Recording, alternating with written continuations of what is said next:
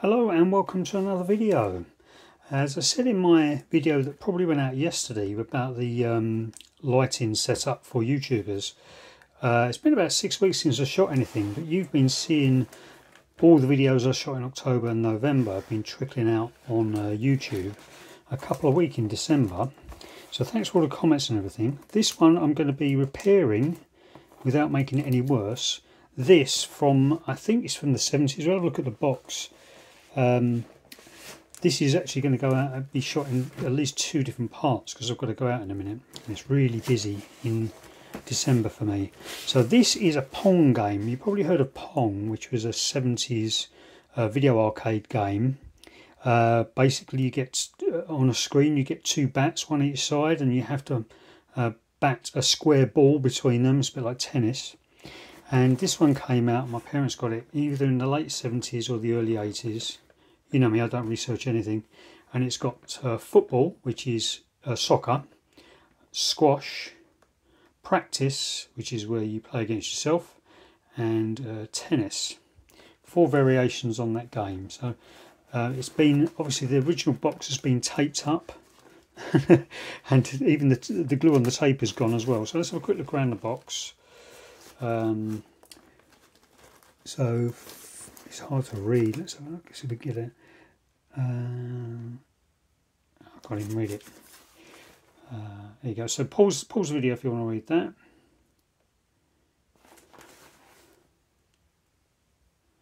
"5 feet of cord." So it was obviously before we went metric, which was 1971, I guess. No, it must be after we went metric. In England, we went metric in for decimalisation for currency in 1971. But we still use miles on our roads, but we use meters and metric measurements for almost everything else. In fact, you can't sell goods in shops using imperial measurements. You've got to use metric measurements. So I wonder if there's a date. I could probably look this up. I might do a little bit of research afterwards and put something up on screen. So here we go. Here's the view of the 4 games. So football. So you've got the left-hand side. That player is the left player, and that one there is the left player, and this one are the right players. That is squash, where you've got 2 bats, and the ball bounces against the end wall and the top and bottom walls. Practice is the same as that. You've got 1 bat, and then tennis is where you've got just 2 opposing players bouncing the ball around. And this is it. And the problem I've got with it is the controller. Hopefully it's an easy fix. Nothing in the box.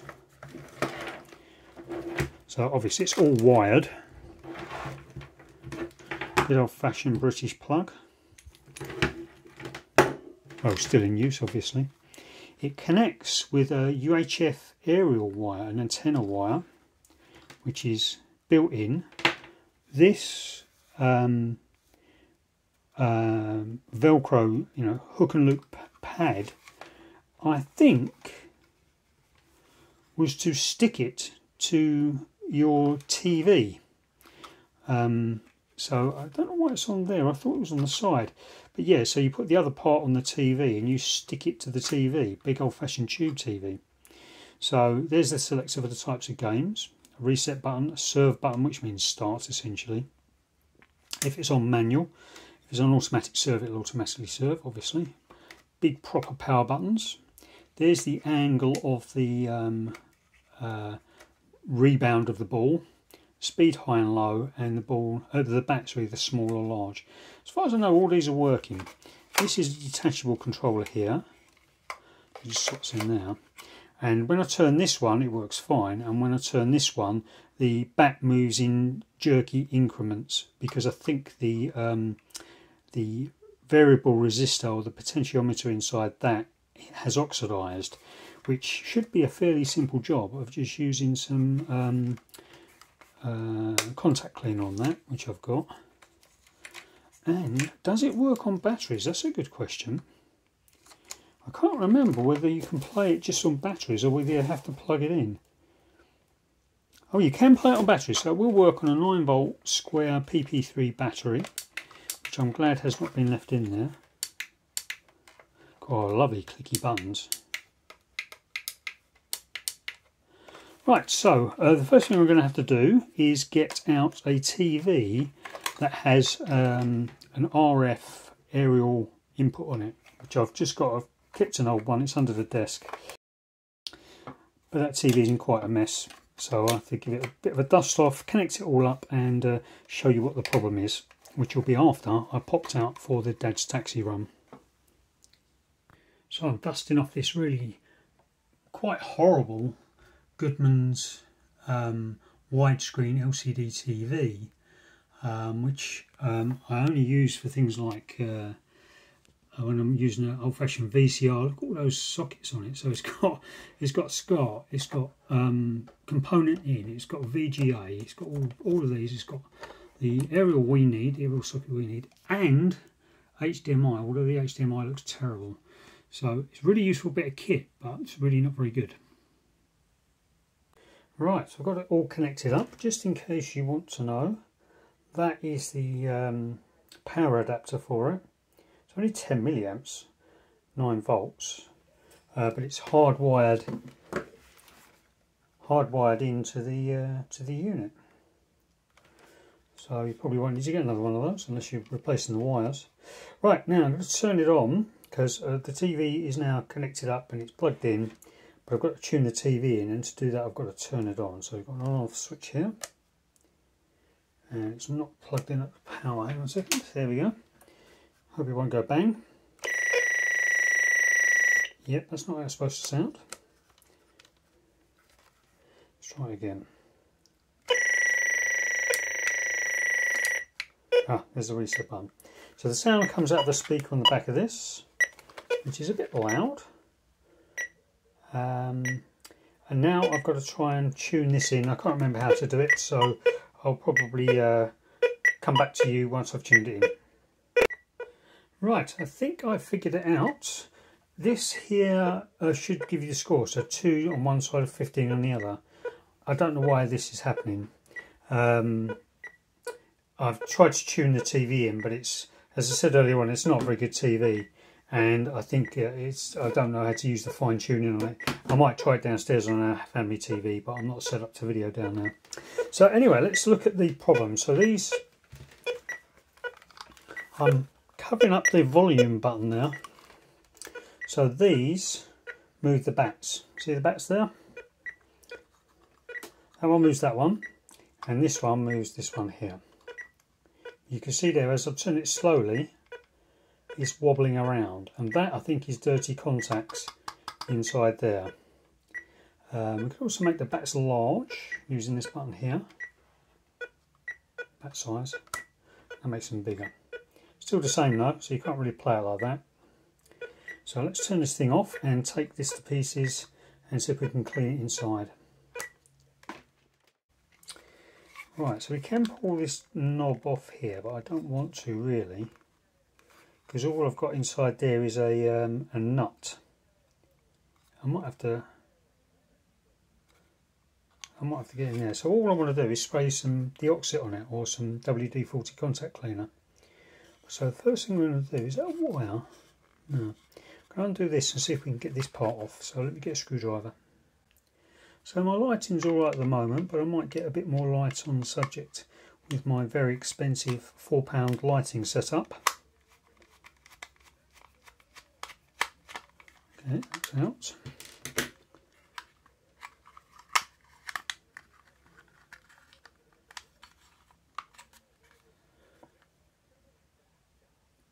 Oh, there's a clip there, look.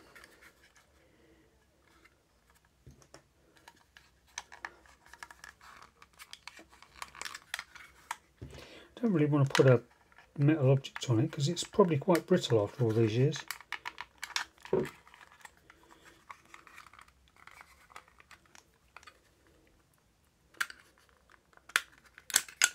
we're in. Oh, there you go.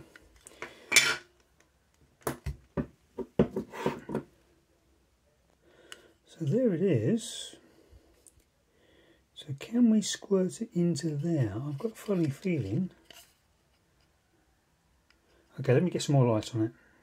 Right, so if we can look just inside that hole there, we should be able to see it spinning round, maybe. No. So inside that is the variable resistor, and what I want to do is spray some contact cleaner in there. I'm going to have to go in through here, aren't I? Okay, so... Oh, there we go, it did come off.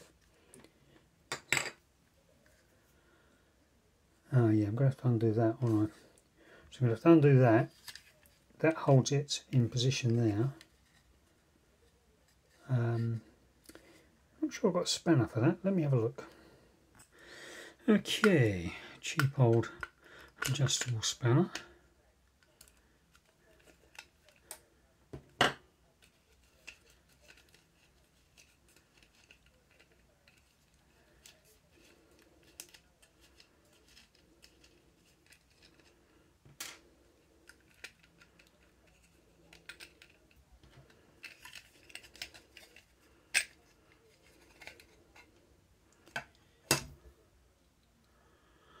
Okay.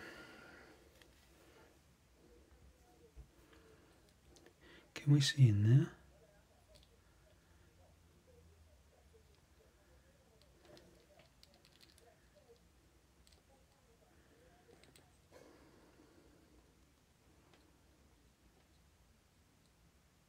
Yeah, there you go. Can you see that in there? Right in the centre of the screen now. As I turn it round, you can see the wiper. There it is. So on the end of that, we're better looking like this.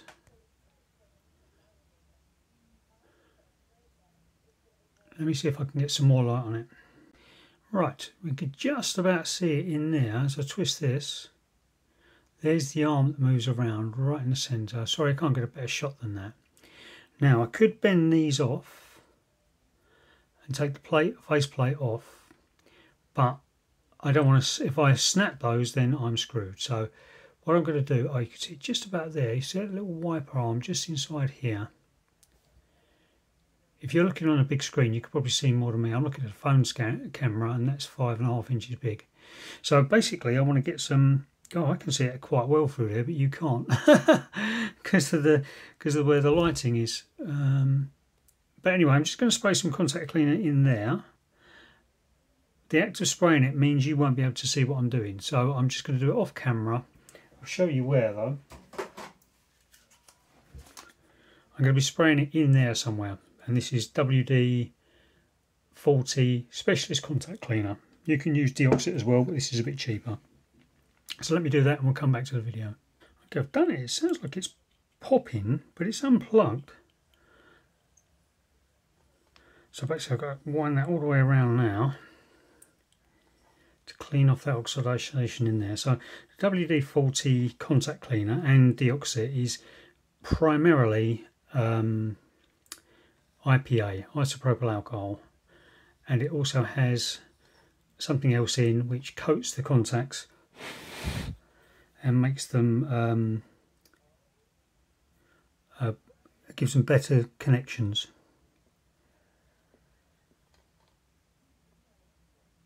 Actually, looking at that,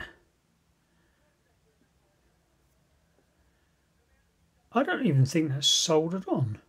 Oh, it is soldered on now. So it's wrapped around and then soldered at the top.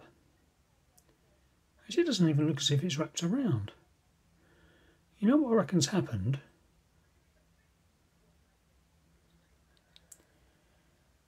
I reckon someone's had this to pieces before. Cut the wire.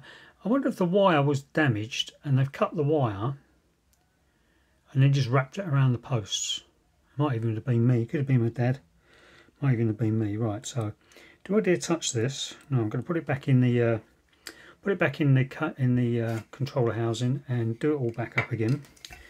So you might want to see that. So, can't remember which way up it was now. It's got to be that way, isn't it? It's got to be that way up. No, there it is. So that little lug there goes in that hole at the top. Push that in there, put the washer on.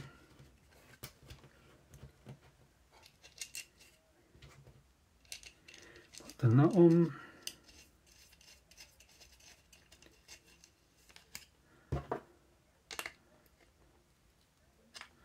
Over that.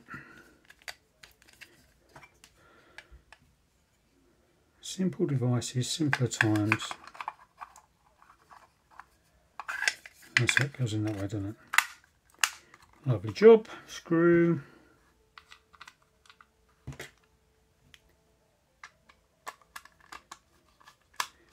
Got some background noise of someone watching TV in the next room, so I'll have to talk over that, I think. Don't want any problems with copyright, so hopefully that is dried off a bit. So let me get set up again, I'll turn it on. Right, it's back on. That was about there, wasn't it? Let's turn it on. Press the reset button. And look at that, smooth as butter. Let me do it this way around. God, that's noisy. Here we go. What a, oh, lovely. Let's give you a demo then. So we're going to do practice, which is here. I think this is just a tuning problem, maybe this TV. So let's press the start, let's press the serve button. Now where's the start button? There we go. Oh, we're off already, I've missed a point. So you have to twist this around. Oh, can I get it all in shot? Not really, there we go.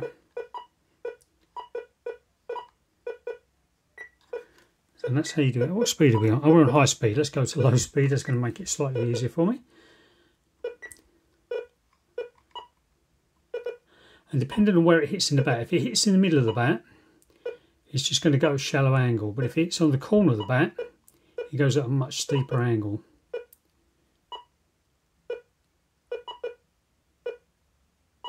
Obviously it's a bit easy, so I'm going to switch to high speed. You can have a small bats, that makes it more difficult.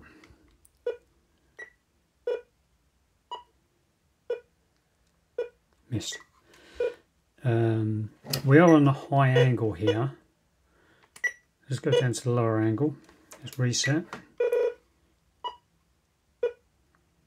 Change the bat size actually. Let's go to the large bat. Can't remember how to play this now, but yeah, so when the angle is set at 20 degrees instead of 40, it doesn't matter where you hit the ball, even on the edge of the bat, it's going to go at 20 degrees. Now switching it over to 40 instead of 20, then it can go at different angles depending on where you hit it. So if it hits near the centre of the bat, it's going to go at 20. And at the edge of the bat, if I can get it on the edge of the bat, missed it, it's going to go at 40 degrees. You could also spin it, I think, by flicking, maybe that doesn't, maybe I, oh, there we go.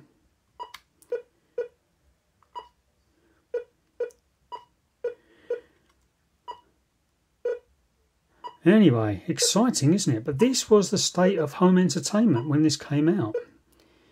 And I remember playing for ages on this. I suppose I could.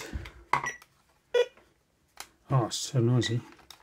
So let's go to tennis. Let's reset. So you've got two controllers now. I wonder if I could play against myself.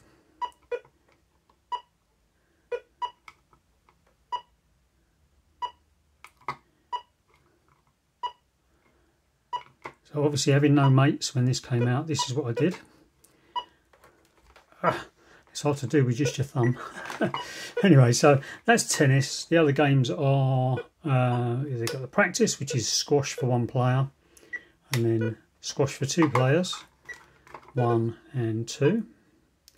And finally football, which was slightly more interesting because you had your goalkeeper and you had your attacker.